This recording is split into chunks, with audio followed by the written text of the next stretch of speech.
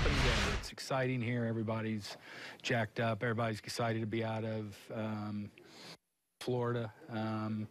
And so it means a lot because, you know, you got a full or packed house there, and just the way that we came back and won it is, you know, it kind of the way making you do good things for a team. What kind of feeling does it give you that veteran guys got it done, young guys got it done? Yeah, no, it's good. And we're going to have that. I mean, we're going to need that. And, you know, I felt real good in that inning with Ozzie, and I knew they weren't going to Freddie if Ozzie to walk. They might have walked the bay. I don't know, you know, but, you know, it's just good because Nick had a really good spring, worked his tail off. And so, you know, he's a guy that I trust. I mean, just every night. I mean, he's going to show up and give you everything he has.